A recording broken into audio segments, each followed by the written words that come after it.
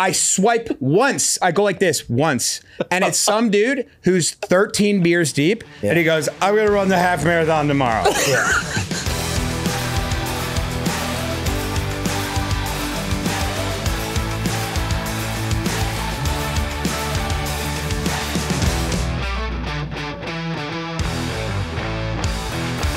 Welcome to the Coach 'em Up podcast. I'm Tim Riley. I'm joined here, as always, with Zack Telander. Good afternoon. And today, we're joined with Zack Telander. By the way, am I saying your last name Telander. right? Telander. Okay, I always do that. But I've been getting it wrong. Like, people have been getting it wrong since Telander. forever. So I don't usually correct them. But you spell Zack how? Z-A-C-K. The correct form. All right, Maybe so correct form. I, for a long time, would CH Zack, and he does take it personally. It's Zach. Zach. Yeah.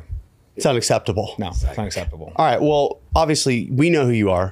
And I would imagine most people listening to this know who you are. But for those who don't, just give us your background, how you got into coaching, how you ended up here with us today. So I played sports my whole life, played lacrosse in college. And that's where I've always been training since I was like 13.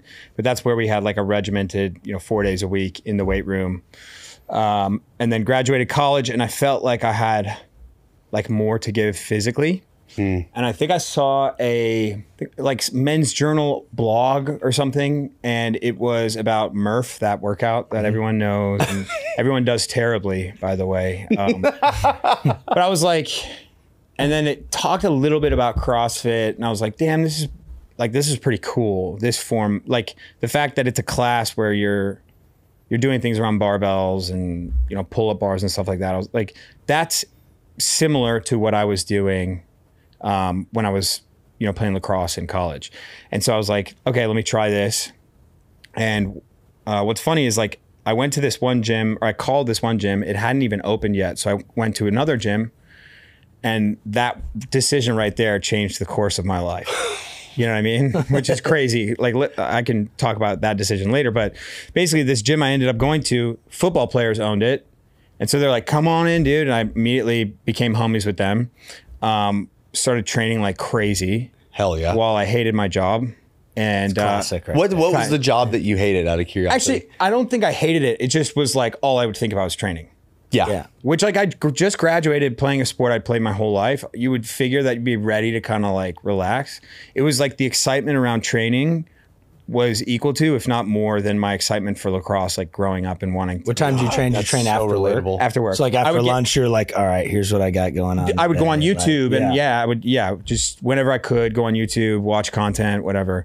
And then I would sprint out of work, get on the train, and I'd have my gym clothes with me, and the train would stop outside our gym. So sick. God, that's epic. Yeah, if I was lucky too, I could grab like a C4 on like at the train station or whatever, Yes. So I did that to the point where like I started like helping people out, and they're like, oh, you should try coaching. So I got my CrossFit level 1. This is 2013, CrossFit level 1. And then we got into weightlifting like hard. So we were like, let's see how good we can get our snatch and clean and jerk. And that's where things turned for me. I've always had CrossFit kind of in the back pocket. I have my level 2. I'm currently, I'll go take classes and stuff, because for me, it's like free training. Yeah. Someone tells you what to do, all that. Show up, show up, throw down. Show up, go hard. I'm the same way when I train. I don't want to make my own workout. I need what we got. I'm at that point in my life for sure. So I started doing weightlifting, competing, fast forward, USAW level 1, level 2, qualified for nationals, like just built this thing. Dude, you went as deep. Yeah, really, really hard. And that was about 2014 when I started doing that. And then while I was doing that, I switched over to full-time coaching CrossFit. And I started to get frustrated because I was so into performance. Like, I was so into getting whoever I was coaching to getting better at whatever the program was, that when they would show up and they're like, dude, I'm just trying to get it in. Yeah. I would just be like, you don't understand. God. Yeah. We're 2 kilos away. Yeah. And so I was like, okay, well, what about strength and conditioning? Like, what about collegiate? And I wanted to go collegiate. So I interned at Northwestern Olympic Sports. And we could talk about the setup as not just there, but in general in collegiate strength and conditioning, the whole free unpaid internship. It's crazy. Yeah, it is. I think it still goes on. Oh yeah. Yeah. Oh, for sure. Yeah. Nice. Totally. The farm system. Hell yeah, nothing's changed. Awesome. Yeah. No, Northwestern was great. In fact, I like a couple of the guys there I still talk to all the time. And then got a job that was like a level up from an intern at Texas A&M, and went over there and didn't necessarily work out, but I actually took my education like to a whole new level. I got my CSCS at Northwestern, which is, you know, kind of the standard. Was working on the CSCCA, but I was also taking a class that was like the kinesiology strength and conditioning class, and the professor who was doing it was one of the strength and conditioning coaches, and it was incredible. Sounds like it was awesome. It was seriously like, it was the most like forming or whatever. I don't know. Yeah. It just formed me as a strength and conditioning coach from then on out. And then I stopped working at Texas A&M, and then I went like took a step back and like was personal training at Gold's. I was just like trying to make it ends meet. And somebody was like, you should start making YouTube videos. I was like, what do you mean? Like, I didn't understand that like you could create content. What was that, 2014? Like, 2015. This is 15. So relatively 15 new. or 16 or 17. I don't know, whatever. But I just didn't, YouTube wasn't a place that I went. Yeah. So then I started going there, and I saw guys like Casey Neistat, saw guys like, who were like the fitness guys, like Omar Isuf and stuff like that. Yeah. And so I started making YouTube videos, and they were, this is really long. Alan Thrall just hit me out of nowhere. Yeah, Alan Thrall. Yeah. I started making YouTube videos, and they were bad. They were really bad. Well, they should be. You've never done them before. Yeah. And they were really bad. And I remember I posted one to CrossFit Reddit. Yeah. And I got this comment. This was also a life-changing event. I got this one comment. The guy was like, look, it's a pretty good video, but I'm going to be honest with you. You're not like particularly good looking. You're not like a hot dude doing something, right? We don't know what your goals are. We don't know why we should follow you. And you're not like that good at CrossFit. Like, you're good, but you're not like that good. Like, that's a lot of, like, you're not that strong. problems. And I was like, fuck. Like, I wanted to be like, fuck you. Yeah, know? get right. But he was right. He was right. But he also ended it with like, what are you really good at? Can you show us? And I was like, I'm very, very, very good at teaching the snatch and the clean and jerk, especially to CrossFitters, to beginners, to people who aren't necessarily athletes. I'm like really fucking good at that. So I erased all my old YouTube videos. They'll never see the light of day again. Wow, that was gonna be my follow-up. You still have them? Are these videos? I don't know. Have they survived the test of time? Because I would love to see some of your early shitty work. Because I've seen recent work, and it is not shitty. Yeah. It's fantastic. Yeah, well, I guess I was trying to be a like vlogger. Yeah. You're being somebody else. I was being somebody else. That was the first thing I did. I was like, oh, turn on the camera, be what they want you to be. Yeah. Got it. So then I just changed the format entirely. I go, here's what I noticed after coaching literally thousands of CrossFit athletes from square one, or like from zero to snatching. Here's the same problem I see every time. This is the first video I ever have on my YouTube. It's like 3 tips to fix your snatch technique. And because I had that nuance, and the way that I approached it was completely nuanced. It wasn't like, here's the standard, all this. And I said, here's how you can fix it. And then that was it. And I remember I posted that one to Reddit weightlifting. And then I woke up the next morning, and I got, I had like 25 emails. And at the time, when you got a subscriber, you would get an email. And I remember being like, oh my God, I got 25 subscribers. Freaking go. And it was at 150 views, you know? I was like, fucking, let's go. So I was like, well, what would happen if I got 25 more and 25 more and 25 more? And, you know, I basically put out a YouTube video a week for 8 or 9 years now since then. So what was your setup when you first started? Just your cell phone, or no, I had a camera. I had a camera. Yeah, and I was pretty good at editing too. Yeah. So I went to film school. You did? Yeah, and I was editing when I was a kid as well. So that's a slight advantage. Slight advantage. That is a huge cheat code, dude. But I will say this: I probably at about 50,000 subscribers, I got an editor. So that was like the biggest cheat code. Yeah. But it's outsourcing. It takes fucking time, dude. Yeah. That's it. Yeah. You know, you said something that I just don't want it to go unnoticed. Is you said you posted a video a week for how many years? Yeah. 8 or 9. Eight or nine years in a fucking row, one after the other, no breaks. That's really impressive. During that There time, were a few spurts where I took like 2 weeks off or something. Right. But I've started to feel the anxiety. Right. It's like, I got to put one up. how many times did you think of just like, screw this, I'm done? Not until probably this year. Wow. Really? Is that just because it's just consuming and just another... I don't think it's like I'm tying my self-worth to it. Yeah. Always. You always will. And then when performance isn't as good or whatever, Like, you what's start the to point? you start to tell yourself like there's nothing new to talk about.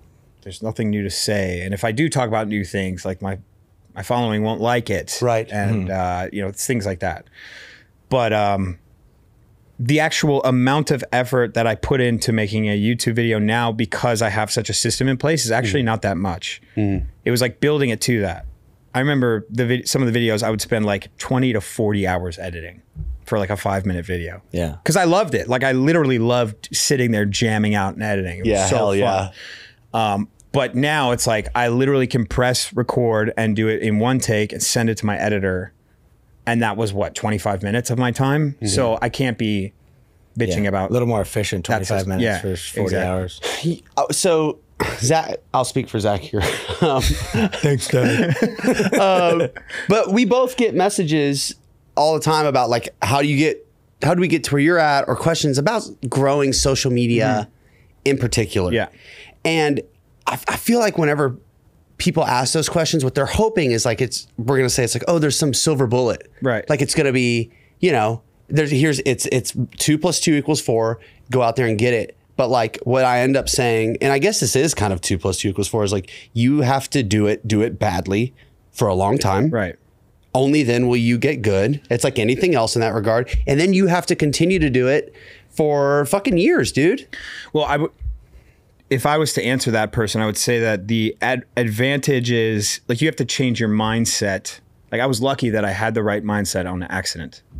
So this is a great example. I remember being in the CrossFit gym and we were obsessed with weightlifting. Like we would snatch and clean and jerk every day. As CrossFitters, that's like not a thing. What gym was that? I remember seeing videos. You're in this like garage, like double doors. Oh, that like was plywood. Dude, that floors. was way later. Oh, okay. Yeah. Okay. That was during COVID in my buddy's barn. Yeah. It was the only place we could train. I saw that. I was like, dude, this is a sick setup. Yeah, that was a crazy But we were snatching, clean and jerking all the time. So we were obsessed with it, even as, CrossFitters. And this one guy, he was a big, strong dude. And I remember he was like, man, I really would love to have a 275-pound snatch or like 125 kilo snatch. And I remember being like, nah, I don't care. I literally like, I don't care, because today I'm snatching 155 and like, I know I'm going to get 160 at one point. So that's all I care about. Like literally that was it. Yeah. I'm lifting this, me.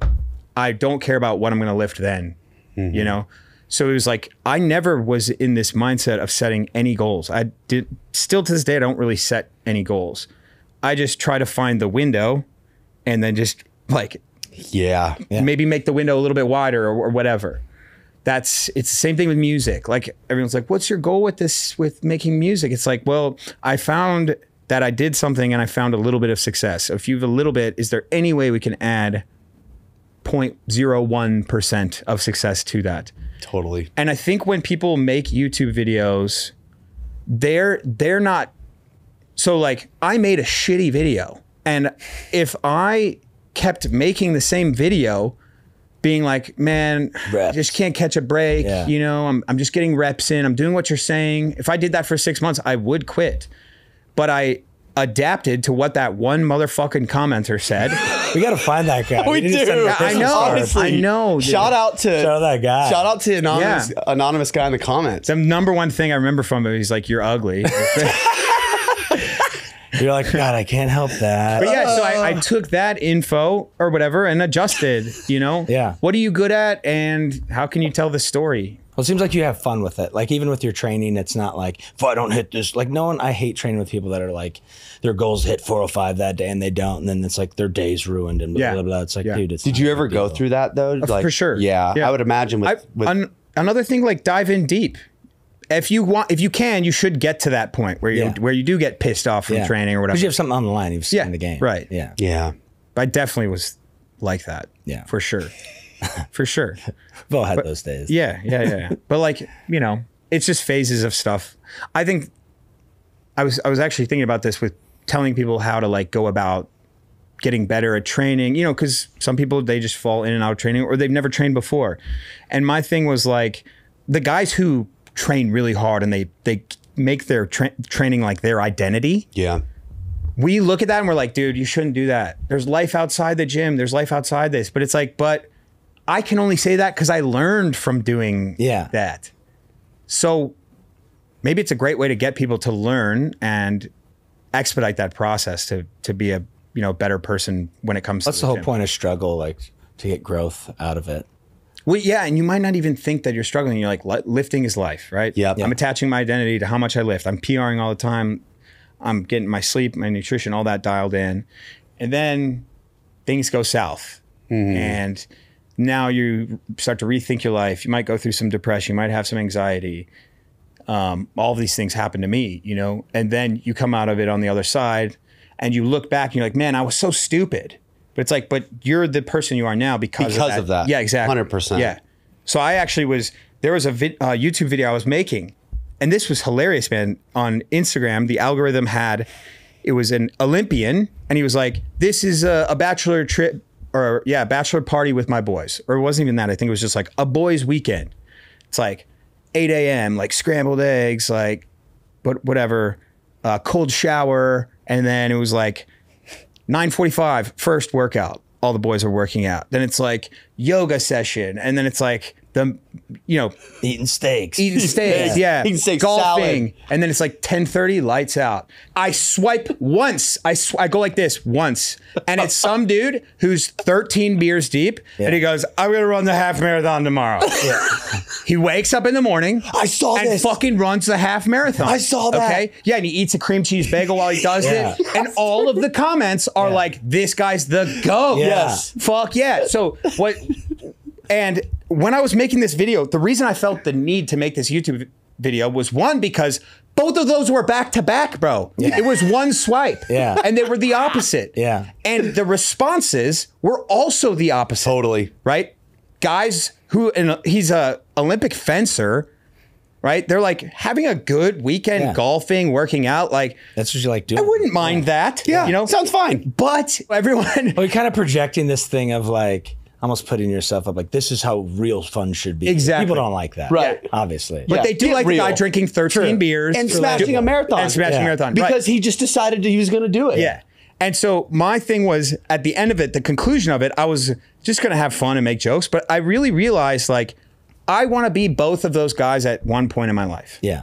That was my suggestion. I wouldn't say like, hey, you know, because some people are going to be like, I'm the Olympic fencer for the rest of my life because I love that life. And I'm like, fuck yeah. Cool. Great. Some people are the dude who smashes 13 beers and runs a marathon. Like, great. Awesome. Probably not that ideal. You're probably, and we don't know too what this guy does on the side. Sure. Right. Like that was run one all night. the time. Yeah. He could be running all the time. Right. You know, that was one night of the month where he Could have been decided non-A beers. Right. Who's judging them? I don't know. Yeah. Yeah, exactly. So my thing was like, maybe try to experience both. Like maybe party a little too hard. Maybe take your training too hard and ruin some friendships and do all of that.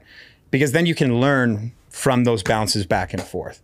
Now, that sounds crazy coming out of my mouth, but you get what I'm saying, right? Well, I mean, you're sitting in a room with a couple of sickos as well. Like, I mean, like I too, and maybe it's just kind of the nature of my makeup, but like, I don't learn unless I put my hand on the stove many times. Yeah. You know what I'm saying? So like, the skin's bubbling. You got for sure. Yeah, dude. And even then, maybe I'll say, here's how. I'll try it differently. But yeah, like I'm a learn by doing person, and I wouldn't have it any other way. And it's probably just because it's the only way I've ever really learned is by being in the mix, going full tilt, and just seeing what the fuck happens with it. Yeah. And for me, it's do your thing. It's liberating too. You know what I mean? Because oftentimes when I go into stuff like that, I don't, like you mentioned, I don't necessarily have expectations. I just want to see what's possible. Yeah. So this we could tie this back in to what you would suggest. I would just say as a fucking mantra, this is probably the greatest thing I've ever heard. Just it's either so low expectations, high standards, or no expectations, high standards. I'm cool with either one. I think the word expect is one of the most asinine things that people can say. Yeah. I was expecting a different result, or I was expecting, what are you talking about? You don't know shit about the future. Yeah. You have no idea. Yeah. A bomb could fall and explode this fucking podcast. I was expecting to finish this podcast. Yeah, I was expecting this podcast to surpass Joe Rogan. Yeah. Like we're fighting against him, because we're both in Austin. My thing is like, you only do the thing that you're doing right now. Like you can plan. Expecting and planning are nowhere near each other. Like plan. Yeah. Have a reason, have all this stuff, but there's current things that you do and future things you just will never know. So it's dumb. It's a waste of time to expect. But so that would be something that I would suggest to somebody is not really expecting something at all, but having high standards of how you do things.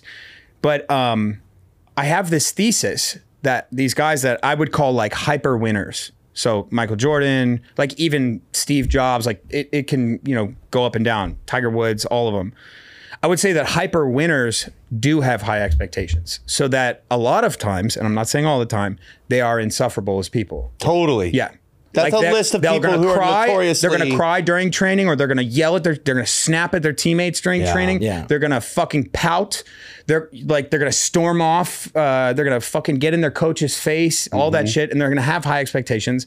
Their stress is going to be through the roof, but that's kind of who they are. And that's kind of why they win. But I don't know. You're not trying to romanticize. I'm conflicted about this thesis, mind you, right? Because I've heard Steph Curry isn't necessarily like that. Maybe there's something inside him that is a little bit, but like having high expectations, that equals stress. That will always, because the only way you could have high expectations and be okay is if you can tell the future. If you're literally a fucking medium or whatever to see the future. I think your commonality is the high standards piece. Like anything you do, you should do it at the highest level. Right. So that's the denominator, right? Right. But what I'm saying is like these hyper winner dudes. Oh yeah. They're dealing with some serious shit. Yeah, for sure, dude. Yeah. For sure. How many stories are we going to have to hear about guys who are just crazy? Yeah. But all they do is win. Yeah. Yeah. Yep. I'm like Lance Armstrong, Kobe, MJ. Go down the line, man. I think you almost have to be that big of a psycho or a sicko to put yourself you have to be. You know what you do in that situation too is you have to set up a life so that you don't ruin other people's. Yeah. Yeah. You have to get a big house, big ranch, maybe a hobby that is like, like literally stop talking to people. Because the moment you start to develop relationships, it will be impossible for you to not fuck with those people that you're. Right. Yeah. Yep. You almost have to be devoid of the ability to actually develop a real human relationship. It has to almost like everything then at that level of extreme Well, it's winning's above obsession. Everything. Yeah. Everything's transactional. Yeah. You know what I mean? It doesn't come about things about having like tangible relationships in that sense where it's like deep and meaningful in that way. The only deep and meaningful thing is the winning. Yeah. So that's where like the guys who are anyone who knows that that's what they want and they're compassionate, there's something compassionate about them, they will set up a life where they don't affect other people. Yeah. I think if you start to get into like narcissists and some psychopathy and stuff like that, people will actually try to be around others so that they can influence them and stuff like that. Use them. But I don't think that some levels maybe some winners that occurs, but I think there's also the winners who are like, again, like you said, devoid of all social interaction, that they don't have to be because they're protecting others, dude. Yeah. Not just themselves, but like, This is what's best. Yeah. Yeah, like we can't have a normal friendship. I'm not trying to be a normal human being. Like and the natty. Yeah. Yep. Exactly. So I think that was a video that I made on YouTube. I think it was like called Toxic Winning Culture. It was like Michael Jordan, Toxic Winning Culture. And I had a few examples in there of guys who I thought fit this. And it's really exciting to watch as a spectator. And people romanticize it. I was just about to, you took the words right out of my mouth. And I don't want people to hear this and be like, yeah, I'll be I'll have jerk high to everybody. Yeah, I'll be a jerk Yeah. because that's what they do. I think if you asked, like, sit down, like Michael Jordan, those guys, I think he would probably rather not be that way, but that's just the way he is and operates. sure. You know what I mean? Like how many bridges he's burned and everything, but at the end of the day, like he's almost a prisoner to His winning. success. Dude, he only cried one time in that interview, and it was when he was trying to explain how much he wants to win. Yeah. That's what people like. Well, that's what pisses Like, me off. like People talk about like the Mamba think about how mentality and all emotional that whole Yeah, that's series crazy. was, Oh and the my only God. time he cried So Yeah. true. was when he's like, and if you don't like it, you they don't didn't like like it. yeah, all right, cut it. But that's how much it means. That's to how those much. guys. Yeah, and I'm like, Yes. well, okay, damn, that's not me. Yes. Hell Yeah. no. Yeah. But that's good to recognize, like it's not you. But then even that, right now we're romanticizing. Yeah. Like, isn't that cool? Yeah. But it's weird. There's like this is why this shit is interesting. And my father, he's a sports writer, really well known sports writer in Chicago. So he was a major part of the media during that run. Whoa. Yeah, and he had like serious access. He wrote a book called Year of the Bull, which is a great book. It was way ahead of its time, but I think you should definitely check it out. It's awesome. Holy shit. And if I You would pull it totally up on caught me off guard. That is awesome. Yeah. So like this I was so obsessed with Michael growing so up. he's dude. in my dad's in the Last Dance. Last Dance. Get the fuck out yeah, of like here, a couple dude. times he's in it. Yeah.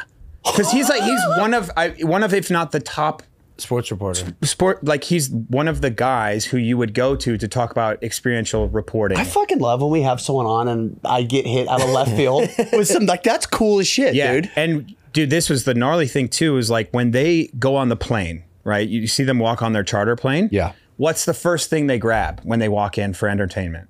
Because what are they going to do when they're on the cards. plane? The cards, but the fucking paper. Yeah. So and then Yeah. they turn it around and they read the sports section first. Boom, Rick Telander right on there. So I'm like, that's how big the papers were back then. To then all of a sudden, my dad can hardly get a paycheck for being a sports writer on a So paper. 'cause crazy. Yeah. That's not a thing. Like he was not legit celeb, but it was like, he's the guy. he was a very important guy because it was like everyone wants to read the back page of the Chicago News when the Bulls are fucking playing. Right when they're dominating. Yeah. Yeah. So it was cool. So as this hell. makes sense with your film degree, and then your dad just a baller reporter, Writer. like the You've guy. So always you're good had at the storytelling. artistry's. Yeah, and You've always had it. he played football at Northwestern, got drafted by the Chiefs, Go Chiefs. and then he got cut like right before the season. He was like one of the final cuts. They loved him, but it was just a level up. Like it was 69 or 70, and so the game had really changed. in the God, what last an decade. era of football, dude. It changed, like in the last decade, it changed tremendously. Like guys were getting way faster. They were doing a lot more like one-on-one stuff, which he never did. He played cornerback, a white cornerback. Whoa. And he was killer too, like because they museum. had a sick system. Northwestern had a great system. They were a bowl, Is your dad tall? he's 6'2". That's fucking big for a corner, dude. Yeah. But he was smart and like he played well, and he also punted, which was the thing. Yeah. Nice. So So was he the punter that could punt and just lay your ass out? Hell yeah, dude. Yeah. So I remember catching punts from my dad when I was like 8 years old. So and stuff. cool. But yeah, so he was always like a literary guy. Mm-hmm. And someone told him he should do writing because he had been cut. He kind of didn't know what to do. He had a lot of journals and stuff. So he started writing for Sports Illustrated, Men's Journal, ESPN magazine, all of that. And then he got this gig at the Chicago Sun-Times that was like be our #1 guy. And it was crazy. It was a crazy era. Crazy. It was awesome. Especially the NBA, he's probably gone so But much. he's a very artistic guy is what I was getting at. Yeah. And yeah, this is what I originally wanted to talk about. The reason why he was so interesting was because he didn't really care about the sports. He cared about like the stories. Yeah. And there were a lot of weird things happening at the time. Like he's a Hall of Fame voter for the MLB, and I think the NFL and college, like all the writers are, Yeah. And he wrote a lot about the steroid era. He also wrote a ton about the concussions and when CTE was discovered. And so like he writes, the overview stuff, the corruption in the Olympics, all of this stuff. And if you look at my channel, it's a direct reflection of that. Yeah. Like I talk about the corruption at the Olympics. I'm not afraid to go at, you know, the commissioner of the IWF, or even CrossFit when they fuck up, things like that. And I realized that it was directly influenced by my dad. And like, that's how I attack videos, is what's something, like if us three were training together and we just started talking about something, what is the thing that we just talked about? And what's my thesis? Like, that's the clear thing. It's like, what's the solution? Or like, I've noticed something and I think it's because of this. Yeah. All I do is make that into a video. Yeah, I feel like that's what I did on YouTube. Such a good job of storytelling. Like, your videos aren't just like, this guy sucks, blah, blah, or you should do this. You give like a almost roundabout. It was tutorials on Olympic weightlifting, and then basically 5-paragraph essays. You know. Did you crush English in college? No. Not at all. Me too. No. Same. I became a way better writer, speaker, everything once I graduated. Yeah. Yeah. The Coach 'em Up podcast is sponsored by Squat Wedgies. Tim, what are Squat Wedgies? Squat wedgies are an adjustable squat wedge, 7, 13, and 20 degrees. It's big enough to elevate your whole foot and not just your heel. Because it's rubber, it doesn't slide on surfaces. It's 22 pounds, so it's durable and stable enough for even your biggest athletes. There's a 90-day risk-free trial. The shipping is free, and get 15% off Squat Wedgies with our discount code CoachEmUp15. Coach 'em Up 15 for 15% off of the best squat wedge on the planet. Coach 'em Up is proud to be sponsored by Plyomat. Plyomat is a jump mat that measures ground contact times, vertical jump height, and reactive strength index. Plyomat's trusted by over 750 coaches in 25 different countries. It's something that you can use in training day in and day out to give immediate feedback and drive output and intent. Plyomat's always in stock. When you order your Plyomat, you can get it within 1 to 3 business days and start your training immediately. If you get a group of athletes challenging each other to jump higher, get off the ground quicker, it transforms that workout into a highly competitive, highly potent stimulus. If you would like access to the best jump mat on the planet, use CoachEmUp5 to get 5% off at checkout. Again, code CoachEmUp5 for 5% off. Come jump with us, get a Plyomat. What are some of the big takeaways, like all your years coaching in person? Like, what are the big takeaways that you learned from coaching in person that have maybe like helped you outside of coaching? Like pursuing and dominating, really doing really well in YouTube and social media space to now even a musician. Is there overlap there? So there, yeah, oh, for sure. For sure. It's like the most important thing, and you guys know this because you're both very experienced coaches, is relationships. Like at the core of all of this, you're working with another person who has problems. You have problems. And like, it's like almost like we put this mask on and we go, okay, time to train. Like, here's the best way to train this. Here's the best way to do this. And I think I really realized that when I started to coach more elite weightlifters, because like there's really no magic. I mean, well, there is a magic pill. There's a couple. Yeah. But we know for the most part how to get your snatch and clean and jerk better. But it will never know how this person can, and this person can, and this person can, because they live different lives. Like, the controls are way different. Their brains are different. The way they react to stimulus that is not even in the weight room is different. Their cortisol levels will change depending on, you know, their father could die, like something could happen. They could get in a car Trouble crash. with the girl. Yeah, anything like that.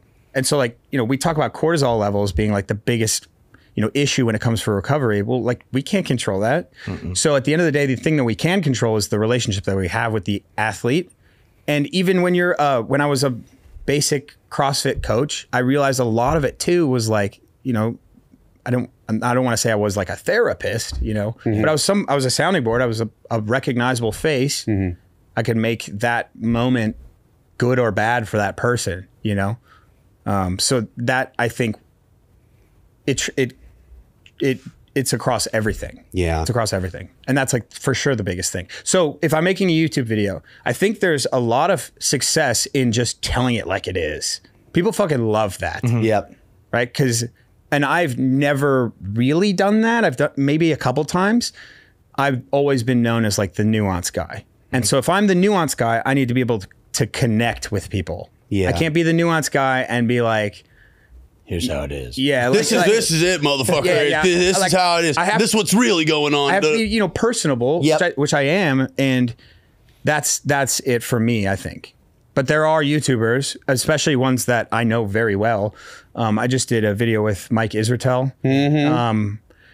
And he's one of the guys that will fucking straight up say how he feels. Yeah. In fact, the last video I just posted is like, I don't want to say viral, but as far as fitness goes, I saw it. Yeah, I did. It popped up on my feed just like I think it's blowing yesterday. up. It is. And it's basically Mike calling Greg Doucette a cocksucker. Oh, I didn't see that part. Yeah, no, I saw you having a conversation with him just about like the end of his career bodybuilding and kind of. If when I start this video, he says Greg Doucette is a cocksucker. Well, I've seen Greg Doucette, his shit come up on my feed of him being like, Mike has got to stop for his health. And it's like sort of like this, I can tell it's like, oh, he's utilizing this sort of shock and awe and like rage click sort of. For sure. Mike's going to be on the show in a couple weeks. Oh, dude, he's so fucking cool. I love him. What a solid human being. That's the thing too, is like, there's two different people. Like a lot of people dislike him because of, they're like, oh, this guy rubs me the wrong way. But like I had dinner with him and I literally like was telling him to stop talking because I was going to puke. I was laughing so fucking hard. Yeah. Oh, you got a commercial, bro. Of course. Pay for premium. Jesus Christ. No, I didn't. I'm pay trying for to get premium. this podcast off the fucking ground. Okay. Dude, I didn't pay for premium, and my roommate at the time, Chris Williamson, who you know really well, he was like, dude, how can you not pay for premium? Like, you're a fucking YouTuber. Yeah. It's your profession. And I said very clearly, mind you, this wasn't the reason, but it was a great clapback. I go, I'm not giving them any fucking money. Nice. You know what I mean? Hell but yeah. the reality was like, I was just lazy. That's me. That's the truth of me. So here too. it is. I'm being a lazy bum. Right here. Okay, here. The first thing. I didn't know about this Greg Doucette thing. Greg Doucette, who is a two-faced lying sociopath sucker. We are 7 seconds in. That was your guys' video? Yeah. So I was like, and my editor put like shit. Yeah, hell yeah. It was perfect. That'll be bigger than the Liver King video or not? No. Yeah. Oh God. Yeah. No, that was a wild ride. How's the whole process with that? I know you probably talked It's died about it a off, bunch. you know. All But right, I think, catch me up because I'm not in on the liver. He busted Liver King. yeah. So I know Derek from More Plates, More Dates. I know him really well, and he came to me like we were texting, and he was like, "Who's your editor? I have a really good idea for a video." That's what he said. I go, "Oh, here he is. He's a great guy." And he's like, "Dude, I don't know if I should tell you this, but like I'm making a Liver King video, and it's gonna change the world." And I'm like, well, that sounds awesome. Can you tell me? He's like, well, would you be interested in helping me out with it too? I'm like, hell yeah, let's do it.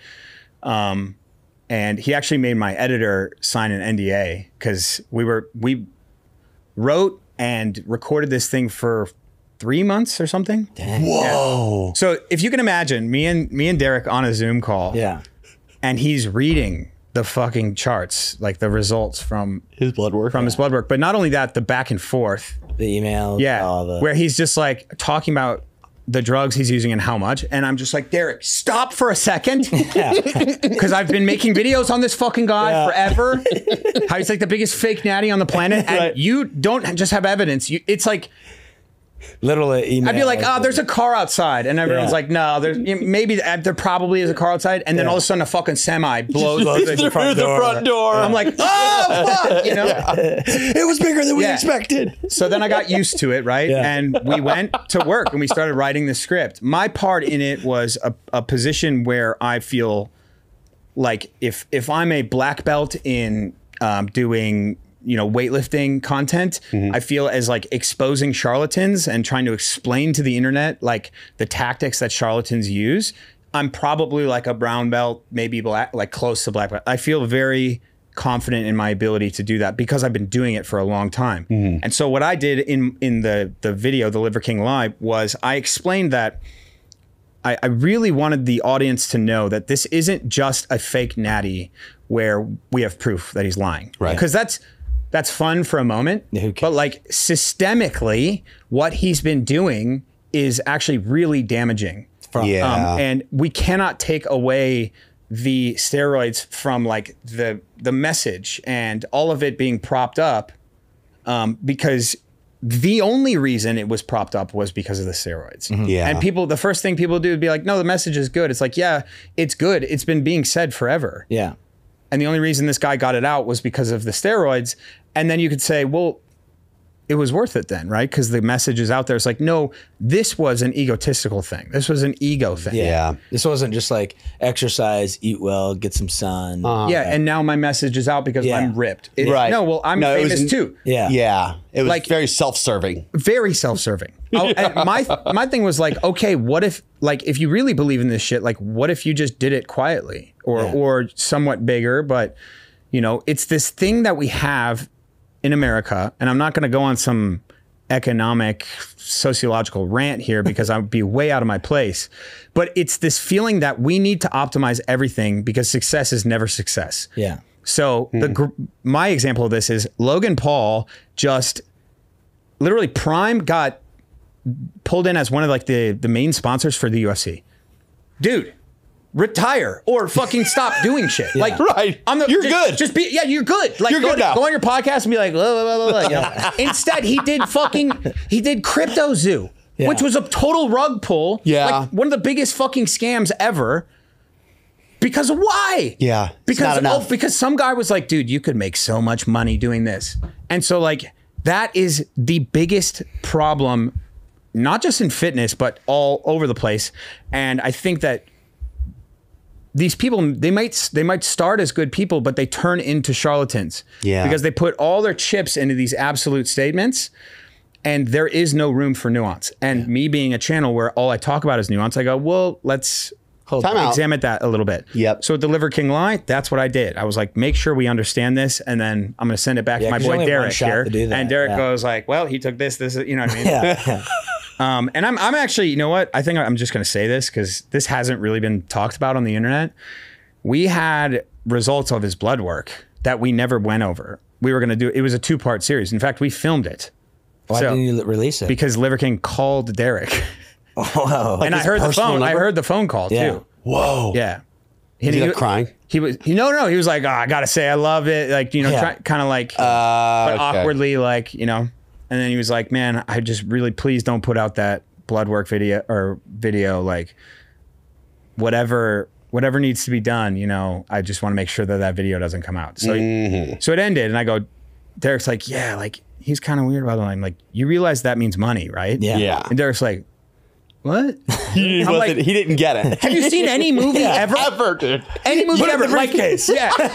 Like, hey, like anything that needs to be done so that doesn't happen. Yeah. You let me know. No, right. That immediately means I'll give you money. Yeah. Right? Yeah. I'll cut the check. No money was exchanged. Nothing like of the sort happened.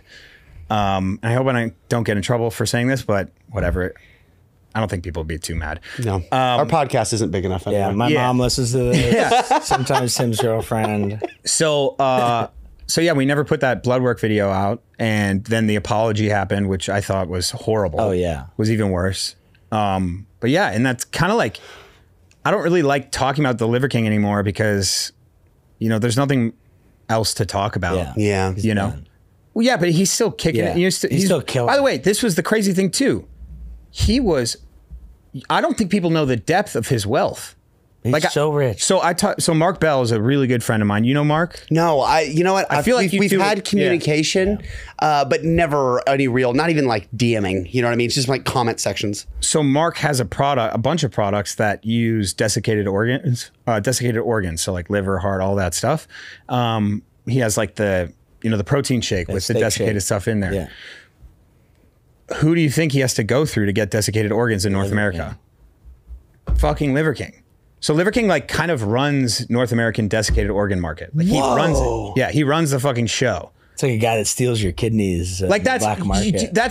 That's mind blowing. Yeah, actually. So my thing is like, why not just sit back Yeah. and enjoy Yeah. it? Like, Dude, you got it. Exactly. You are indeed the Liver King. I think they're chasing fame and notoriety more than dollar figures. Like I bet if he was the most well-known man on the planet and had no money, he'd rather have that than $1 gajillion and nobody know who he is. I think it kind of got away from him because that first video he made blew the fuck up. And so this is another one of my theories. Like, if I want to play, like, part of me feels a little bit bad for him, you know? Yeah. And I wish there was a way where he could be much more eloquent about how he felt, like his own mental issues and things like that. But the fact is, like, he owned this, he was so rich, so rich, and also Before. yeah, way before, dude. This is like if you want to get desiccated organs, you would likely go through the Liver King. Wow. Even still. So that's where the name came from then, right? Originally, I would assume. Yeah, sure. And like it does. I mean, liver is incredibly beneficial from like a micronutrient standpoint. It's ridiculous. But so I think what happened was he's like, I don't have any presence online at all. Yeah. And I think for someone to be like, yeah, I want to have some sort of presence. I think what I'm doing is cool. I think what I have to say is pretty cool. And also I'm like fucking jacked. Dude's jacked out of his mind. Crazy peeled. And like the workouts that I do, I know people aren't doing. Yeah. So he's like, I've got a lot of money. I'm going to find the best production company. Yeah. I'm just going to do it. See what happens. So he got the best production company and he did that crazy workout where he's like holding the kettlebells and the sled drag. He calls it like the Barbarian or something. Mm-hmm. And it got millions of views. Yeah. There was no build up to that. There was no public speaking before that. It was just that video. Now Liver King's a thing. And he goes, well, if I did that one time, like what would happen if I did it 50 times, 100 times? Like then he became the Liver King and then it got too far. So now there's no turning back. Yep. It happened so fast. So fast, dude. And the craziest thing in those emails was like, he said, I am going to have 1 million Instagram followers by this time. By that time, he had 4 million. Whoa. It was like, holy shit, this dude called his fucking shot. He really did. Yeah. And undersold. Undersold. Yeah, undersold. By a lot. Yeah.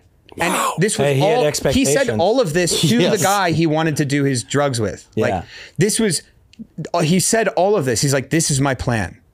I'm going to do this. I want the best coach who can coach me through using these drugs. Yeah. My nutrition's incredible. All of this shit. Like I'm lining everything up because I've got the money. I've got the time. This is all I care about. It sucks because like on one end, it's like, at least for me, on like a moral, ethical level, I don't give a fuck. Right. Like, I don't give a shit about the guy. Get loaded, get peeled out of your mind, take all the drugs you want, dude. Yeah. Go nuts. For sure. Yeah. It's fucking awesome to watch. It's the lie that is attached to other moral issues. Totally. Right? Even the lie itself, I don't even care about that much. Yeah. Like I literally don't. Yeah. If someone's being a fake natty, like great. All right, whatever. Fuck off. Have fun. Yeah. Cool. But the moment that they start to add in these little things and then that becomes part of it, it's like that's where I start to have an issue. And that's what I wanted to explain with the Liver King thing. Yeah. And so now like that the video I just did with Dr. Mike, we were talking about charlatans in the space and stuff like that. And in it, he said those things about Greg Doucette. So I had to pry a little bit. Yeah. And yeah, it's just like, it's always present for me. What is Greg's whole thing anyway? Like, what is it? Well, is it him just commenting on other people's stuff? Or because the only thing I've ever seen from him, actually, now that I'm thinking about it out loud, is just him talking shit about Mike. Yeah. So for me, I like to argue on behalf of the guys. Like even Dr. I know Greg. Like we've spoken. We send voice messages to each other. Like I'm not gonna say he's a homie, but like we're very familiar with each other. And I don't like. I like to argue on his behalf so that I can understand where things may go wrong and all of that. So what I see with him was like I like his stance on, and same thing with Derek. And a lot of these guys, even Dr. Mike, on steroids and being like, I've done a lot of steroids. I was a bodybuilder. Like, this shit is serious. Right. So no matter what we say here, like, if you want to do trend, like, just know that I would say don't do it. And right. And here's why. Yeah. And Greg has pretty much always done that. Okay. And he also is like an advocate for fitness. Like he did all the bullshit like we talked about before. I did though. Training is my whole identity. How much I lift is the most important thing to me ever. And now he just rides his bike and he's in very, very good shape and he's a very healthy guy. And so now he helps people do that. So those are all great things. I think what happens though is like, you really do run out of shit to say. Yeah. And so if something goes viral, Greg just comments on it. Yeah. And then now you have a system where you just comment and move and move. Head we were talking about. People now will like, Tim will post the workout and then you'll just have a guy that just has his head over it, basically explaining Tim's workout. Yep. What he just did. Here's my only beef with that is, first of all, I think when done from time to time, or in a tactful way, or in a way that like, you know, sort of elevates that piece of content, or if it's complete garbage and it's like, hey, like, you know, there is nuance, for example. Yeah. Excellent. But when it is the only form of content that someone does, and by that I mean more specifically on Instagram, where it's like I'll go to a coach's page and it's literally every single one is just a head and someone else's content just pulled from the corners of the internet, and there's never any actual information given or any real opinions. It's like, and you see this now they're doing back squats, which is like a really good exercise to make your legs strong, and it's like, oh, you're only standing on the shoulders of other people who are making good content. You're not actually putting any skin in the game by offering an opinion, good, bad, indifferent. So this is the biggest thing that I realized. There's a pipeline for creators. It's, you know, get famous or not, just like blow up a little bit, and then what can you sell? And there's nothing wrong inherently with selling things. Like I've sold things before, but you do have to have a creator's bone. Like you have to be like, I love making videos. Like at the end of all of this, like I actually love making videos. I love it. I think it's so fucking fun. Yeah. And I think for a lot of creators, it's like, well, now I've gotten to this point where my business, like Greg's business is fucking massive. He makes millions of dollars. It's like, okay, well now I can use my crowd, my market to do viral things. Like I can use the algorithm. They talk a lot more in like marketing terms and business terms rather than creative terms. It's a business anymore. It's not a creative. Sure. Yeah. So like Alan Thrall has never changed. Yeah. He's always made creative videos. He is much more an artist than he is a coach or anything else, in my opinion. And I find myself more like that as well. Like I'm a YouTuber, I'm a creator in that way. Whereas some of these guys, they do it and they're really good and it goes really well, but then they completely switch to being like, now I need to maintain this. And now I can talk about things. And as long as we keep the train rolling, which is the American way, dude. Yeah. Yeah. It really is. That would Somebody be said, tough. just keep streaming. A streamer said that. Just God, keep I streaming. love that. Yeah. Just keep doing it. Even if you get ridiculed, 2 weeks from now, you could have a viral video that people will be talking about you doing that. And all that, whatever the ridicule was about, it's just boom. It might be gone. Someone might bring it up, but you're still getting the back end, all of your production is still the same. And that is like, dude, that is truly the American way. That is it. I can't imagine putting out like 4 or 5 videos a week and like every day being like, all right, who we got to talk about today? That'd be exhausting, dude. Like, oh. So you were just recently at the CrossFit Games. And obviously it was fucking tragic. Yeah. Yeah. Tell us about that experience, man, and just kind of how things transpired and what your takeaways were, not just about the event, but kind of what you've seen from kind of CrossFit, I guess, systemically when it comes to this sort of thing. So I'm a CrossFit outsider, but I'm also very much a CrossFit insider.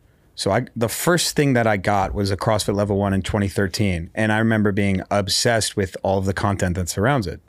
So I knew all the names, all this stuff, and I've been following the games since 2013. So and I'm very good friends with a lot of the athletes. I was with them, like I went to the athlete area before the final event, and I talked to 2 of them. And I remember saying to them, I'm like, I've been going online. I know you guys haven't because you're fucking competing. Yeah. And I know I shouldn't be looking at comments like I am, but I just want to see what people are saying. And I was like, you know what's important, guys? And I said it to these 2 guys who are actually very important in how they spoke out recently. I was like, people are understanding that you're sad, but they don't understand that you're angry. So they think that they're angry, but no one else is angry. So as long as when this shit ends, as long as you say, I'm very sad, but I'm also fucking angry, people are going to love you for that. But it's also the truth. Yeah. And the reason why they wouldn't say that they're angry is because they'd be scared of biting the hand that feeds them. Yeah. Right? You want to talk about the systemic shit. CrossFit has always had this thing of like, look, the methodology is different. It's new. What we're doing is different and new. And if you don't like it, fine. but this thing that we have is so fucking great. And anything that we do, it serves this thing. But the problem is, like, these athletes got so good. The competition got so good. It got so dialed so fast. So just like, Yeah. we're talking these guys are at the tip of the spear as far as like exactly being good at this, that they are now just straight up professional athletes. Yeah. And they still act as if it's 2008, 2009, 2010, right? So if there's ever a thing where it's like, maybe we shouldn't do that, or you know, any sort of complaint comes in, it's not like, because there's no union, there's no athletes union or anything like that. It's not like, well, let me think about it, or like, let's work on it. It's more like, yeah, but we're CrossFit. We're different. Right. We do different shit than other people. And so there are multiple instances of negligence on the side of CrossFit that was always excused by, yeah, but we're different. Yeah, but it's We're CrossFit. Yeah. It's almost like this militaristic way of running a sport that was, again, whether you like it or not, it is so professionalized. Like, I know these guys, I'm around them all the time. It is their that much money on the everything, line? dude. Yeah. Yeah. It is their everything. So the negligence that I'm talking about, I'll be very specific about it. And I might be missing a few here. In 2015, they did Murph, which is the workout that we talked about before. Everyone knows what Murph is. They did it at, I think they started, I know it was literally the hottest point of the day when they did it. The hottest point of the day. Yeah. Right. And they had to do Naturally. it. They had to do it unpartitioned too. So it was 100, 200, 300, and they went down the line like that. And then, you know, you have the mile before and the mile after. So you had athletes from the weird plate carriers that they hadn't had in the games before. They were getting like crazy like Rashes. but like it was basically blistering. And then you had athletes who were like pissing themselves, who one of them had to be put on dialysis. There was definitely cases of rhabdo. Hands were being ripped open from the bar that was Which those are metal. melting hot. Melting hot. Yeah, if right? they're getting rhabdo and stuff, Yeah. like, holy shit. Yeah. And the thing is, though, they would be if you think about it, because Yeah, their we're going adrenaline is hard. high Yeah. and they're like, I'm the fucking guy. Yep. Yeah. I'm going to I'm fucking gonna win. fucking kill myself. Yep. And the crazy thing is too, their brains are, they have melted their brains into being like, oh, it hurts. Nah. Keep going. yeah. Yeah. Perfect. They're so good at that. Yeah. That's like the whole sport. It's is just that. embracing So suck. yeah, those people are going to be in danger. Yeah. So you have to mitigate that with so many different things. It takes so much planning then. It takes more planning Yep. for a professional athlete because they're constantly pushing past barriers. That's the point of the sport, is to push past barriers. And you get so many opportunities to. If you run a 400, there's not many barriers you can push past. It hurts. I'm going to run for 20 more seconds. Yep. This one is like, oh, it hurts. I'm going to see if I can make it through 300 more reps and a mile. Yeah. You know, and so people were passing out, pissing themselves. There was also another workout called the 333, also when it was hot. It was a 3,000 meter row or something, and then 300 double unders and a 5K run. Which is, if you do that at a good pace, it's kind of a okay workout. I've done it before, but again, these are the best. Games, 100 degrees. It's at the games. It's 100 degrees. 4 time. I think this is where you saw Rich Froning like wobbling. Have you ever seen that video? Oh, yeah. Wobbling and falling and then getting up and walking. This is the fittest man on Yeah. earth, right? And now imagine that feeling. Hold on. This is serious. Imagine that feeling in water. What happens? You fucking die. Yeah. So I remember also too, and that's just one example, right? I could go on Murph forever. The way that they responded to that was like, they didn't even talk about it, actually. I don't even think they talked about it. And people were also like, yeah, that's kind of fucked up, but this is like, it's Murph. CrossFit. Everyone does Murph. It's Yeah. CrossFit. There was an instance where, and Mitchell Hooper talked about this on a video that he made, where Matt Fraser was kind of starting to drown, and Brent Fikowski, who's one of my best friends in CrossFit, was the guy who like kept him going. It was another guy. And again, if you can stop running, but you can't stop swimming. If you die. You're fucked. Yeah. So there's another instance. God, you know, Brent Fikowski, he listed them out today. He posted about it today because he runs the PFAA, which is the Professional Fitness Athletes Association, and he wants a union, and he wants to make sure that they know these things. Oh, one of the things was, hey, 95% of the events will be indoor because we're in Fort Worth. Yeah. Great. So the PFAA messaged CrossFit and said, we want to know how much athletes should they be training in the heat? Can you tell us, should we be training in the heat? How long are we going to be in the heat for? And they said, we can't tell you that. Oh, It's crazy because that's not giving clues to like events, exercises. But that is the militaristic thing, right? You're right. This is It the is. You part of the CrossFit, the beauty of it is what we love. They love this term, unknown and unknowable, right? So now you have professionals who are going to reach a stimulus that they don't know about, but they're going to do it harder than anyone. Right. And the water that they got into was 87 degrees. Oh. After a run with adrenaline. And it's not like if this was training, you might see athletes be like, yeah, that was totally fine. Right. Yeah. But you're now with a group of, I think they did men and women together. So I don't know how many were in it, but it had to be at least 40. If it's all of them together, 80. So 80 athletes in the water together, all running together, all getting in the water together, all swimming as hard as they can. He's 100 meters away from the finish line. Oh, it's devastating, dude. And if there was ever a place where you want to be to make sure that people don't drown, it's 100 near meters the away. near the finish line, because that's where they're most exhausted. Yeah. So the negligence has always existed in CrossFit, but it's always been because of the reason like, hey, we're different. This isn't the NFL where you can have a union and you can say, I don't want to play. Yeah. Like, quit being bitches, be tough. Right. Because you're different. You're special. But it's all under the guise of promoting or being a slave to us, CrossFit HQ. Yeah. And I remember being like, I wonder if I said this like to someone else, but I know I thought this. I was like, somebody is going to die. Yeah. Right? And matter of mind time. you, it's happened in FIFA. It's happened in NFL. People Sure. died, Yeah. right?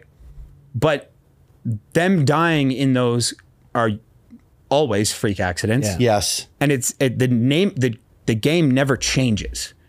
So negligence doesn't necessarily exist. There's been places in the NFL where it has, for sure. Yeah. Especially when we think about like CTE and the protocols that go around concussions and things like that. But that was the big thing with this one. And so now athletes are, as of today, everyone left, made sure they were out of Fort Worth. Yeah. Today's the first day they're out of Fort Worth, and all of the athletes are making sure they put the word angry in there. Wow. And it's not angry that it happened. Yeah. It's angry at CrossFit. Right. Yeah. So now we finally see the separation of the two. Yep. Because I've known athletes for a long time. They've not always got along with CrossFit HQ, but you just don't bite the hand that feeds. Do you think they're CrossFit's just gonna stand firm and be like, next man up? If you don't like our rules, don't play. Oh, that would be fucking crazy. You know See, what the I mean? problem, it would be what I mean, nuts. So the NFL does that, and more than any other association. But there is a union, though, that fights against them. Exactly. So there is power to the union. Yes. The problem with that is like how many people, like if all the top dogs left and I'm like an up and comer and I'm like, shoot, I don't care. Like it's not going to happen to me. Like how much money do you win if you win the CrossFit Games? I think it's like 300K. Well, that's with all the sponsorships, deals. so you'd be a millionaire if you're top. Probably a million. Yeah. Yeah. I know Matt made quite a few dollars. Yeah. So, To work out. yeah. What a stud. Yeah, they have to do some sort of players union. But I'm interested to see CrossFit's response. Well, I think some heads have to roll. Yeah. If I had to guess, again, who knows? Yeah. Because they've done some crazy shit. And it's not just, what's crazy is on the business side of CrossFit too, and I've been very vocal about this, they've done crazy things, all in the name of being different and special. And again, if I want to argue on behalf of that, I do think CrossFit is pretty different and pretty special. Yeah. You went from seeing, these athletes doing crazy things for competition, and you're like, wow, this is weird, to the clean event from this year.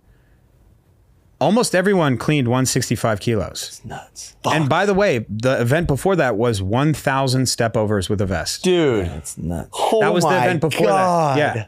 And I was like, I needed to take a fucking beat there and be like, 165 is, for me, my best ever clean was 176. And I did that. Without the step overs? Well, I mean, all my whole life was clean and jerking and snatching. Yeah. You know, and so this is a different thing. And it is very magical in the way that they were able to get there in less than 20 years. Yep. Like, it is special in that way. But again, it can become too much. Mm-hmm. And I think like CrossFit's entering its like Kanye era, you know, where it's like, dude, Kanye, the shit that he did was fucking incredible. But to a certain extent, you can't always be the artistic, you know, incredible, just unique you versus the world thing. Mm-hmm. Yeah. You have to bend, but don't break to a lot of the things that are happening around you. Mm-hmm. And CrossFit for so long has been like, because people attack the shit out of them, has been like, we're not gonna back down a fucking inch. Mm-hmm. It's just crazy to me. Like, why wouldn't you do not only, because you said it, they're professional athletes. And I feel like this is a scenario where, you know, I think about, I'm only comparing it to football because that's the league that I work in most closely that I can associate it with.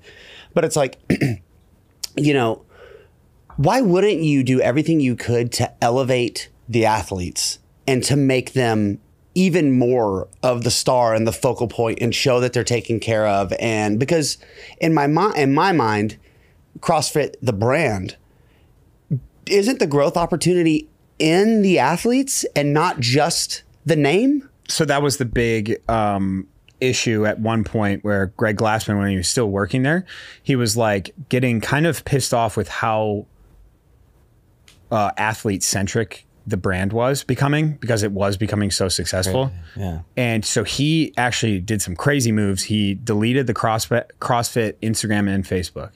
What? Yeah. At one point it was gone because he was like, we are a brand that is here for health and fitness for the world, not just athletes, which again, like, okay. Yeah, sure.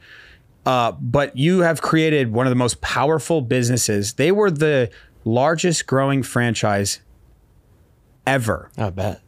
Like not maybe not ever, but at that time they were out franchising McDonald's, Chipotle, Subway. Every major so city, there's so many crazy. CrossFit gyms. How many CrossFit gyms are there in Austin? Oh, there's quite a few. Yeah. Yeah. There's one that is a block away from each. You know, there's no franchising rules either, so you don't. There's no. Oh, it's the Wild West. You can. Yeah, it's totally Wild West. Hell yeah. You can also you could do whatever you want in a CrossFit gym too. That was what, and that was, you know, these are the cool, like, kind of edgy things that was cool. And you can always make fun of CrossFit, like it's always easy, you know. And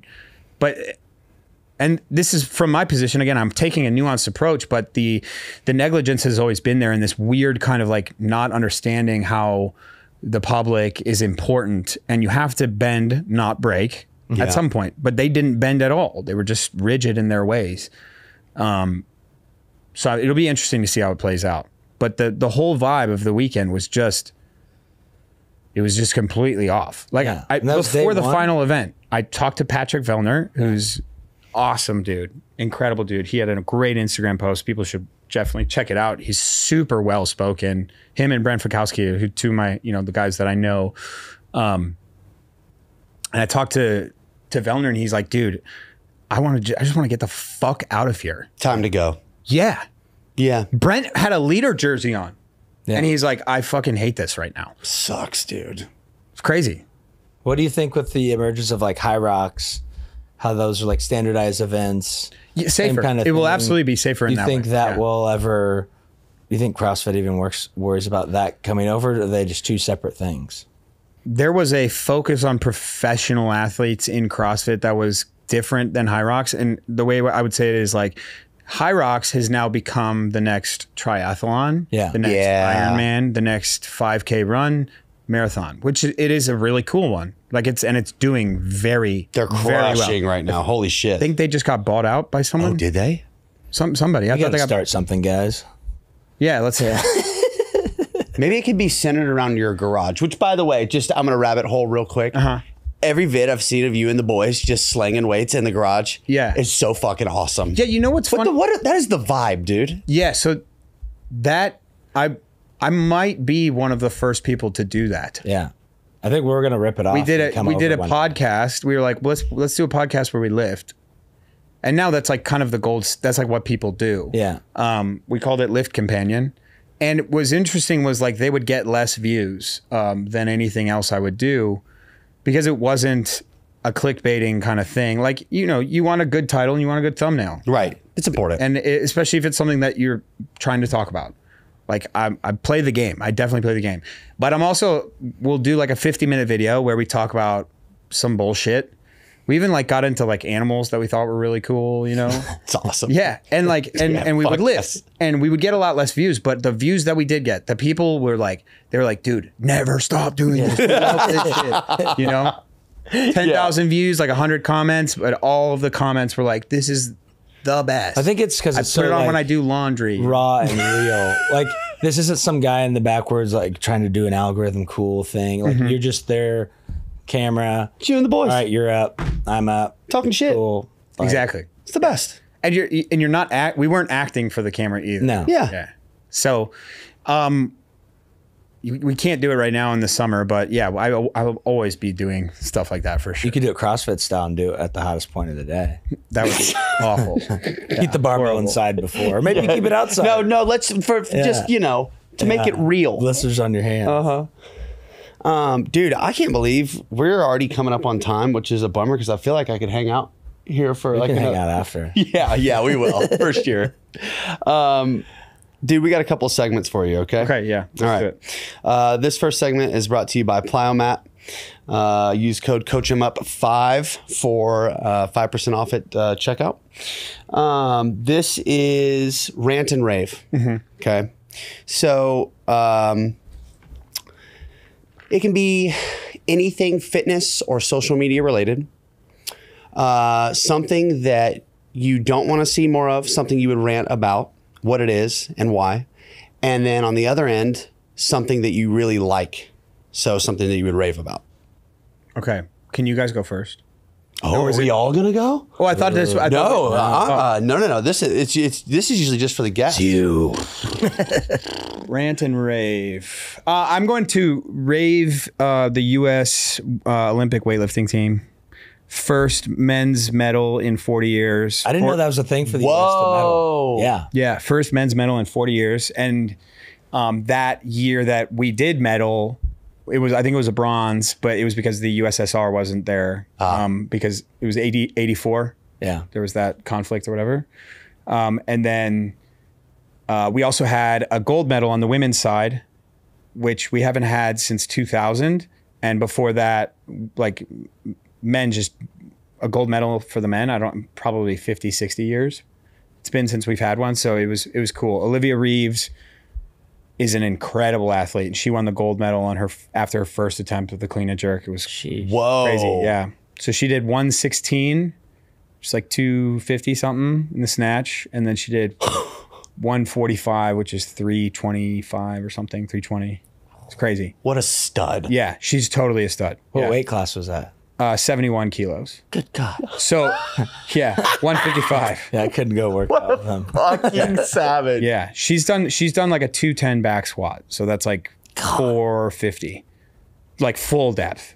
Yeah, She's so much stronger than me. it's crazy. That's nuts. Yeah, Close. Hampton Morris I think he's a 61 kilo male. He snatched 127, clean and jerked 172. And he got a bronze medal. So it was cool. It was really cool. That's what I'm going to rant about. Or that's my rave. Okay. Rant. I mean, we kind of did it with the CrossFit thing, but I don't, what have I had an issue with lately? Parking in Austin, anything like that? There's so many conflicts so for instance, if you want to do well in content, pick one thing, get really good at it, never change. Never be a master of none. But the thing is, like, I think that humans are multidimensional in a certain way. You can be good at multiple things, and you can change that level of good depending on different seasons or whatever. So if your cardio is really good and you're not that strong, well, maybe in the winter you get really strong and your cardio is not that good, right? Mm-hmm. That sort of thing can happen to people mentally, but it doesn't work in social media. You'll never be rewarded for doing multiple things. And I think that's patently one of my biggest issues. Why is that? You can't be like a Renaissance man or woman? Because so what my theory about that is I was obsessed with weightlifting. I still am. I still love that sport. Yeah. So who right now is obsessed with weightlifting, or who right now is obsessed with the gym and by proxy is obsessed with weightlifting because I'm a creator for that?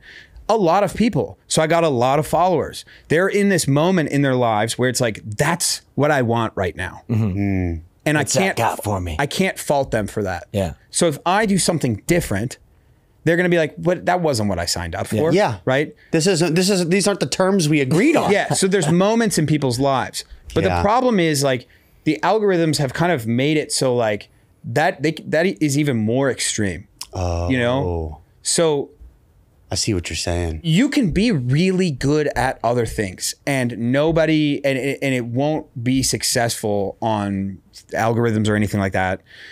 And that's the biggest shame that I think is with this whole thing. You know, you can always create a new page and start from scratch and all of that. Annoying.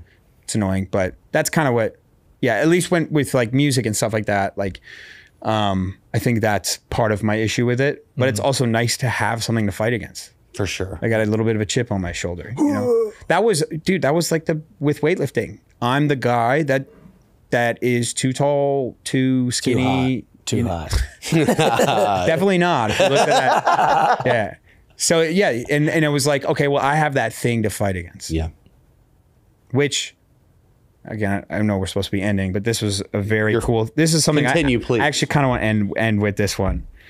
There's an interview with Jack White, and he said nothing good has ever come from convenience, and he was like, dude, this was the hardest shit I've ever seen. Jack White is like a real like frontier man. He's so awesome. Every interview I've ever seen. He is the fucking shit. And this one, he was like, go make an album in 4 days, make it for cheap, like, go, you know, stress out. He said, I put my picks on top of my amp, which were over there. So if I drop a pick, I'm strumming with my finger and I'm walking to the amp, grabbing it, coming back, like getting back on the mic. I don't put it in a convenient location. I put my guitar I play is a piece of shit. I bought it off of Sears magazine. This is one of the better guitar players alive right now. Yeah. And the reason is like people can tell when things are easy for you. And the shit you come up with is not going to be as good as the shit that you could come up with when things are harder. When, and I was like, oh my God. Well, it's so good. I mean, look at artists over the course of time, artists who are in pain, who have been through some stuff, who haven't processed things. The albums are fucking bangers. And then you get money and a therapist and a hot wife and a beach home, and it softens up a little bit. So you have to, look, I would also say, go get the bag, like go make your life more convenient. That's That's great. kind of great. I love It's that. awesome. We all drive cars that we bought, that we would be dreaming of driving, back in the day. For sure. There's nothing wrong with that. But you can create the environment artificially. Like, let's say, so if you are making that next record and you have a little bit more money, like how can we create stress to be like, this is who we are now? Yeah. Like, if you have to stay at some Airbnb and like all you're focusing on is creating this thing and you get pissed off because you don't get to see your wife and your kids and like things aren't as easy. Now you can kind of artificially make that happen. Yeah. And so that, dude, I swear when I saw that interview, I probably saw it a decade ago or maybe even longer ago. And it's always, always, always stuck with me. And Kyriakos Grizzly. Yeah. The big legend Greek guy who just like pulls. Yes. The weightlifter. The one that yells. Yeah, he's the fucking man. Dude, So awesome. Somebody said, why do you do this on a comment? And he goes, for the difficult. Tight. Fuck yes. Right? You need to get that Tat it on my neck, dude. Yes, for the difficult. And I go, okay, well, that's fucking Jack White right there. It's the same fucking reason. Yeah. Why do you do this? For the difficult. For the difficult. So anyone Sounds out like there, do it for the difficult. What a bad. We're putting it on a shirt, dude. Zack You get that one, Telander. I'll get the last one. Oh yeah, I got you. All right. So this next segment is brought to you by Squat Wedgies. Use code CoachEmUp15 for 15% off at checkout. Okay, so this is 3 things, and these are going to be 3 pieces of information that you would give to someone, no matter where they're at in their life, to get to where you're at right now. Okay. Try to not become like cognitively dissonant. And I think that, it's like try to have self-awareness, and it's okay if you don't know yourself, but like, don't be afraid to try new things to figure that out. Like you have to run an auditing process to figure out what you want to do, who you want to be, where you want to go. Yeah. And I think a lot of people, they'll get afraid to even get into that process. And so, and then they'll try the thing that they want to do, and they'll fail, and they'll get even more depressed. But the thing that they want to do, like they don't know how gifted they would be at this one thing. Mm-hmm. Right. So that would be one piece of advice. The other one is, that goes along with it is like limit your expectations. Like we talked about before. Yeah. Limit or almost delete any expectations, and become more process oriented. And those were things that like I didn't tell myself to do. It was just kind of natural because I wanted to get better. I wanted to gain 1 kilo in weightlifting, and I loved it. It's all I thought about all day. And I wanted to gain 1 subscriber, every day I could. And they ran alongside each other. And this goes alongside it. My mantra, I have it, written here. It's at the end of every one of my videos. It's no excuses, just improve. And I think that one thing that I said in a video, and this was 8 years ago, and I think I was talking on a podcast on what that really meant. And there's 2 things. The first one was, I'll see you tomorrow. Like, oh, you didn't improve today. No excuses, just improve. Yeah. Sounds like a rigid, like kind of harsh thing. But what it means is like, you're going to show up tomorrow. Yep. So go home. Oh, you couldn't snatch what you wanted to snatch. Great. I'll see you tomorrow. That's the essence of this. It's like, because you love it so much, you're going to show up tomorrow. And I remember to add along with that, I remember saying this to my buddy Dylan. I was like, dude, the crazy thing is like, what are you going to do? Not train? Yeah. Yeah. Of course you're going to train. Right. Yeah. So shut the fuck up. Yeah. I fucking love that. Live to see tomorrow. It's all right. Yeah. It's like, I know you're going to be here tomorrow because like, it's not only what else you're going to do. It's like, you love this shit. Yeah. So nothing else really matters. Yeah. And so that's what I think, no excuses, just improves it. Those are my 3 right there. Solid. So you're driving downtown Austin. Mm-hmm. You just parked your truck. You got out.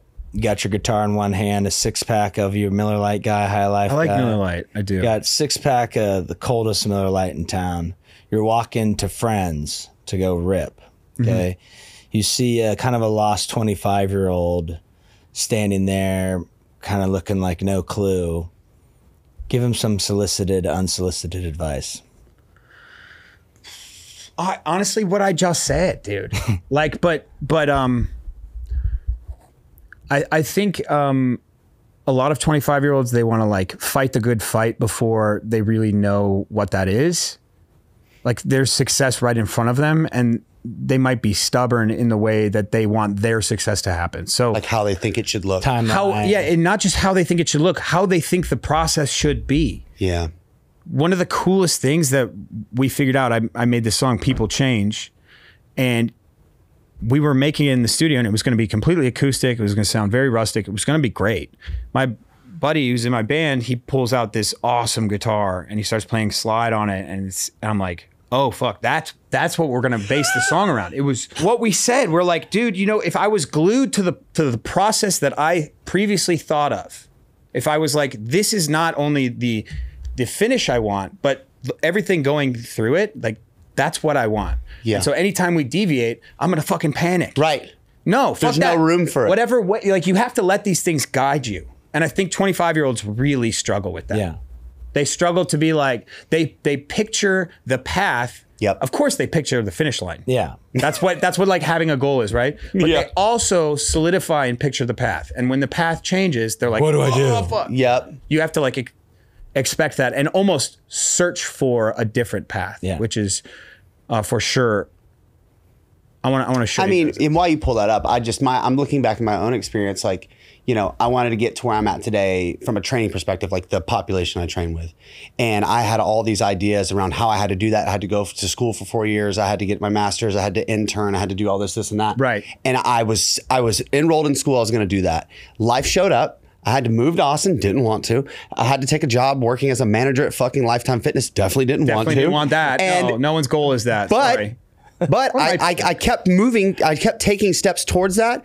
And I ended up doing the thing I wanted to do within 3 years of setting that goal. And I would have still been in fucking school, dude. I would have still been in school. I would have even started working for free yet. Yeah. Yeah. You know? Yeah. So you weren't glued to that path. I wasn't glued to it. Dude, but when we go through school, But that was hard for me. When we go through school, they say, do this, do this, do this, do this, do this, you'll get this. Right. It is ingrained in our brains. It is ingrained in our brain that we should not only have a goal, but we should have everything figured out on the way to that goal. You can have certain things that you kind of might get, but again, none of that prepares you for real life because the deviation of the plan is the plan itself. And I think we never fucking teach that to kids. Yeah. I had to figure that shit out the hard way. You had to figure it out the hard way. You had to 100%. figure it out the hard way. Yeah. And I just, if I had a 25-year-old, shake them, you know, You know, what is it? What are you doing? Why are you shaking me? Is it I don't know. Billy Madison? Yeah, where he's he's like, like, stay here forever. Yeah. All right, I'm gonna go play my show. Have a good one. Yeah. Oh, Yeah, that's exactly. such a good impression, Jesus. Stay here. It's so good. His face look, you know. But here, look, here, you can hear the guitar. You can hear it. Ooh. That does make And it. so that like jam. Yeah. We didn't want. I didn't. Yeah. Never played it like that. Never heard it. He just started fucking around on this thing. I go, let's You went do away it. from the Here we plan. go. Run it. Went away from the And plan. we didn't stop moving at all. But that was it. Beautiful. Tight. We gotta do a part deux. Yeah, we got to. Yeah, This is too this much is fun. easy. This is the most fun I've had in a long this is time, actually. I'm not even going. No shade to previous guests, but we had My a iPad fucking was ride. dead the whole time. Same, dude. I shut mine. I was like, fuck this. I was like, if Tim shuts it, I shut his. Yeah, well, I mean, he Zach's shut gonna be his. "Wow, I mean, guys, fuck get it. the Yeah. fuck out of here. Dude, and I wish that we had more time because I wanted to dive into the music more. And maybe don't worry. part two. Yeah. If you would be gracious enough to. What's crazy come is back. like I would have said kind of the same shit. Yeah. I promise you. The process and all of that is identical, you know. So it would have been the same thing. It's just a different outlet, you know. Yeah. So Where real quick before we shut this fucker down, where can people find you? Where can people consume your content? Where can people find the music? youtube.com/@Zack Telander. Zach. Not Telander. Telander. You can call it as long as you type it out the right way. Okay? There we go. Here we go. Telander. And Zack_Telander on Instagram. Also, I have a Patreon if you want to do some cheap ass programming that I've put up there over the years, just stuff that I throw. And that's patreon.com/Zack Telander. And then music on Spotify, all streaming. Just search my last name, Telander.